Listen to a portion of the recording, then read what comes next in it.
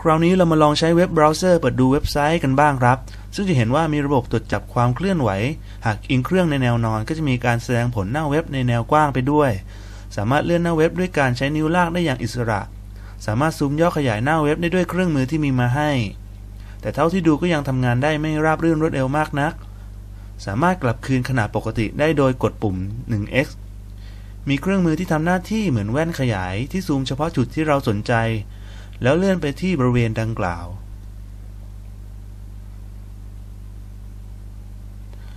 มีฟังก์ชันสำหรับการบุ๊กมาร์ครวมถึงเว็บที่เข้าดูบ่อยที่สุดและประวัติการเข้าเว็บ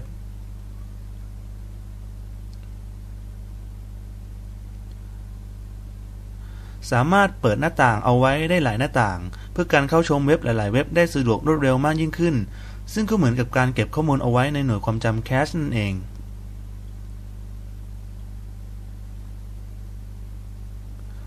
ส่วนเครื่องมืออื่น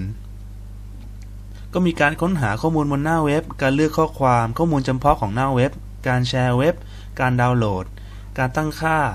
ซึ่งการตั้งค่านั้นก็จะมีขนาดของตัวอักษร encoding การบล็อกหน้าต่าง pop up การโหลดรูปภาพและอื่นๆอีกมากมายซึ่งก็ถือว่ามีความยืดหยุ่นในการใช้งานอยู่มากเลยทีเดียวครับ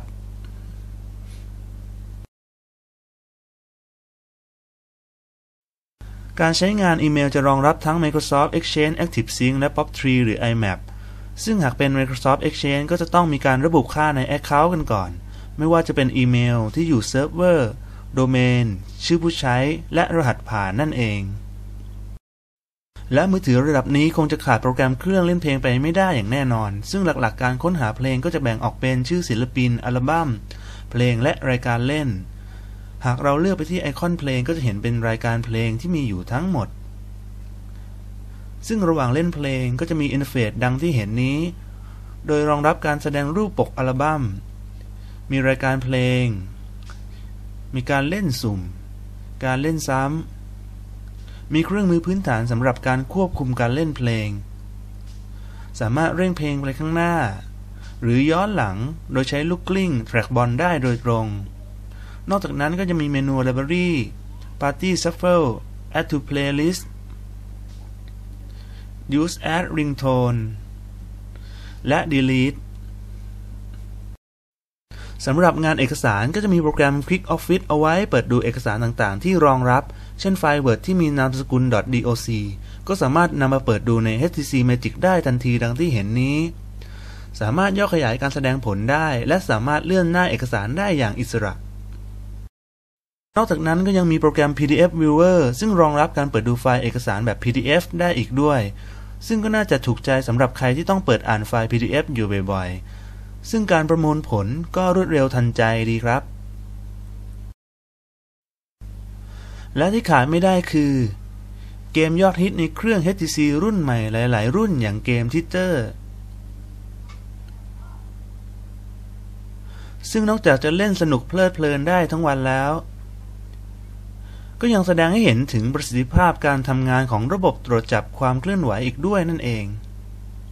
ซึ่งสำหรับ HTC Magic นี้ก็ถือว่ามีประสิทธิภาพที่ดีไม่แพ้รุ่นไหนเลยทีเดียวครับ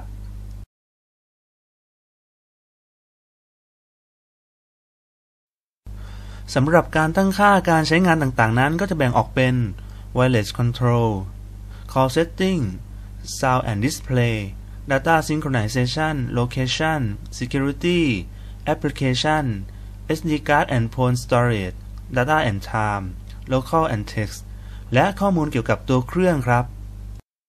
การรองรับภาษาไทยใน HTC Magic ก็ถือว่าทำได้ดีครับอย่างเช่นการพิมพ์ข้อความก็จะมี Virtual Keyboard ให้ใช้งานผ่านทางหน้าจอแสดงผลโดยตรงซึ่งมี Layout หรือการจัดวางตำแหน่งแบบคีย์บอร์ดมาตรฐานหรือแบบ QWERTY นั่นเอง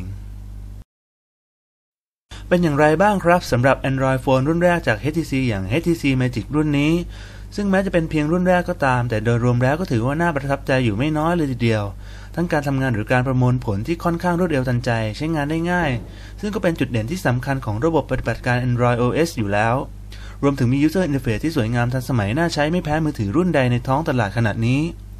แม้ว่าเรื่องของรูปร่างหน้าตาของตัวเครื่องนั้นอาจจะดูเรียบๆไปสักนิดแต่ผู้ใช้บางท่านก็อาจจะชอบสไตล์แบบนี้ก็ได้ อย่างไรก็ดีด้วยการที่เป็น Android Phone รุ่นแรกก็อาจจะขาดอะไรบางอย่างไปบ้างเช่นไม่รองรับระบบ Multi Touch หรือยังไม่สามารถใช้บริการต่างๆของ Google ได้อย่างเต็มรูปแบบเป็นต้นแต่ในอนาคตเชื่อว่าจะมีแอปพลิเคชันดีๆอีกมากมายที่เข้ามาเพิ่มความสามารถของ HTC Magic รุ่นนี้อย่างแน่นอนสุดท้ายนี้ก็ขอขอบคุณทุกท่านที่ติดตามชมพบกันได้ใหม่ในโอกาสหน้าสวัสดีครับ